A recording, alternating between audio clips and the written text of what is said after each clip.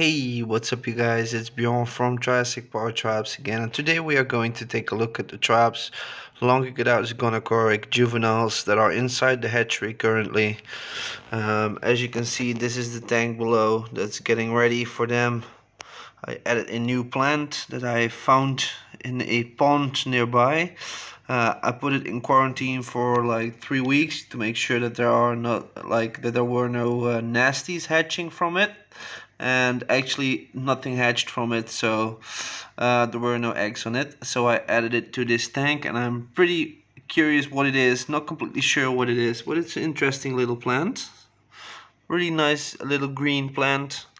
Let's get back to the Longicaudatus.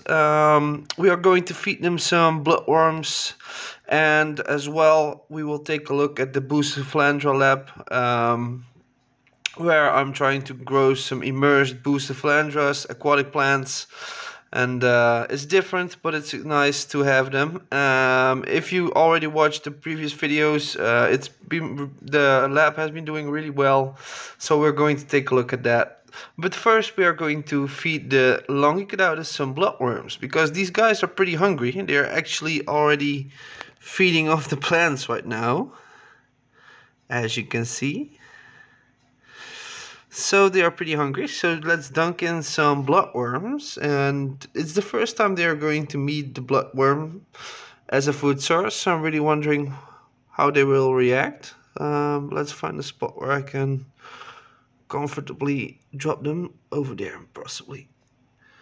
Yes.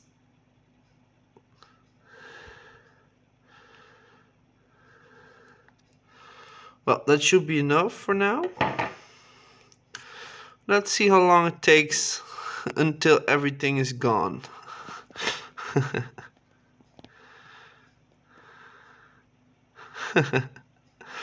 It looks really funny when Triops are dragging around the bloodworms. Look at that. Doesn't that look adorable? Dragging around the worms. Oh damn, they're getting so active right now. And it's gone. Oh Lord. So hungry right now. That's just like instant, like gone. Oh, look at these guys. That's so funny. Never seen that before. Like immediate reaction. And some of them actually don't have some of the worms, so let's add some more worms and let's see how long it takes before those are gone. Let's see. Let's dunk in some more worms. Wow, it's getting really crowded over here.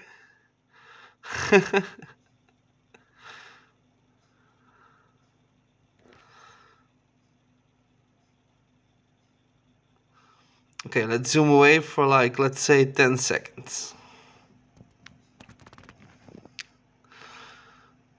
Some of the Triops aren't engaging yet.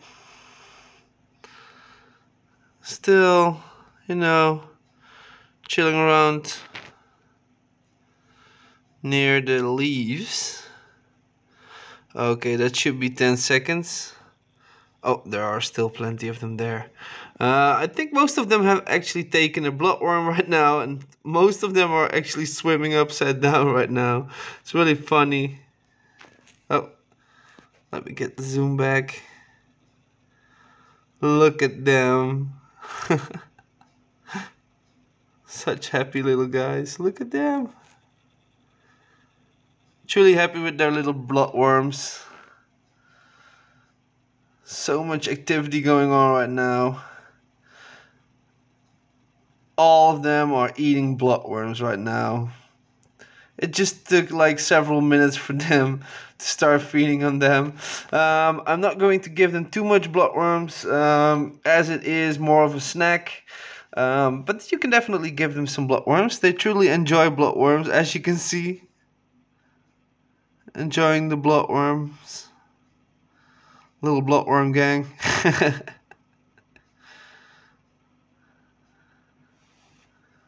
Sorry guys, zoom is sometimes a little bit terrible.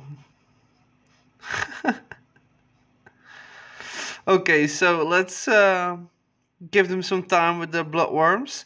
We're going to take a look at the BuceLab, and after that we are going to take a look again at the triops, if the worms are gone or not, and see how they finish their meals. So let's move over to the BuceLab. So that's what the BuceLab currently looks like. There has been going on a lot of progress. Most of the plants actually have been growing out pretty well, and to be honest, I'm so happy with this project. It's so fun. As you can see, I'm actually trying to keep a lot of Buce plants immersed inside this planted immersed tank like a tropical cabin, and it works really well. Here you can see the temperature. Current temperature is about 25-26 degrees Celsius, and the humidity should be about 85%, which is pretty high, but that's necessary to keep the plants healthy, as they are living or occurring in a tropical climate. These plants are originating from Borneo. It's an island in Indonesia. It's endemic to that island only, so it's quite a rare plant.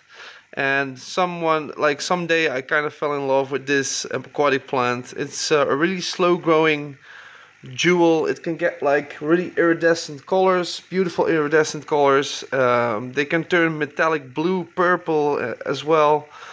Just a beautiful plant. So let's take a look, guys, how everything is looking currently. Over here we have some Buce cattygangs. They are pretty dark. Really like the color on this Buce plant.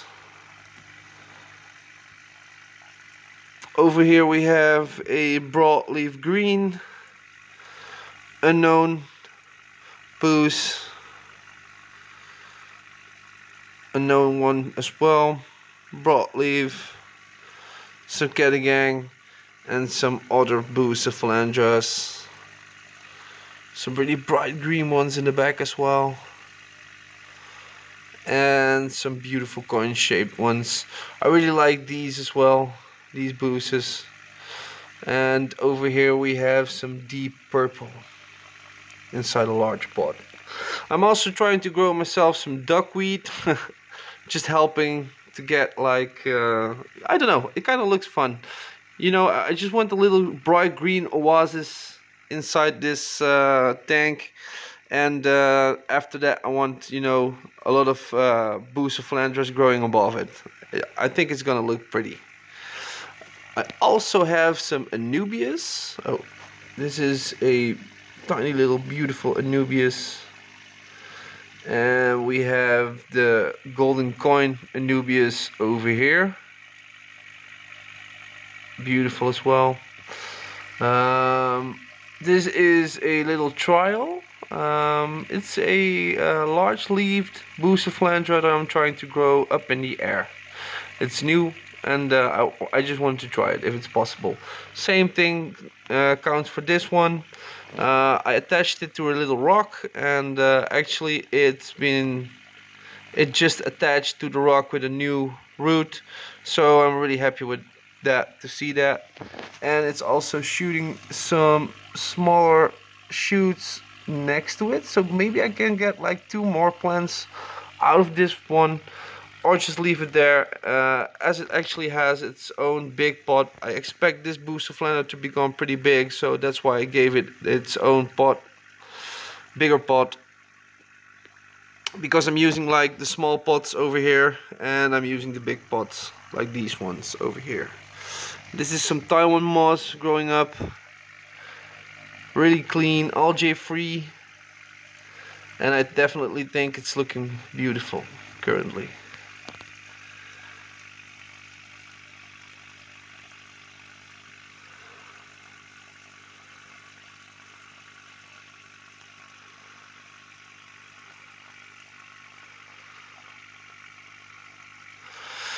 So that's about it, guys. Oh, I also added some kind of large Java fern. It's really large.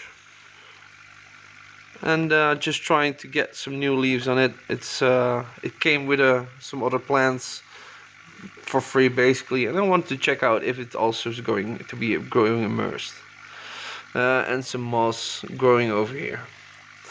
So that's it. The BuceLab doing great.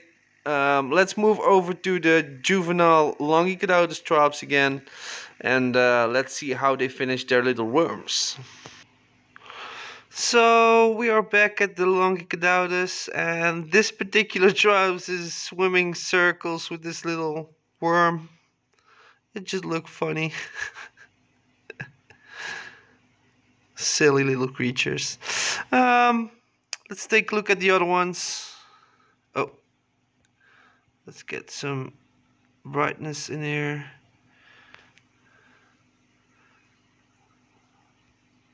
No, they haven't finished yet. Most of them did, but I think they grabbed some new ones.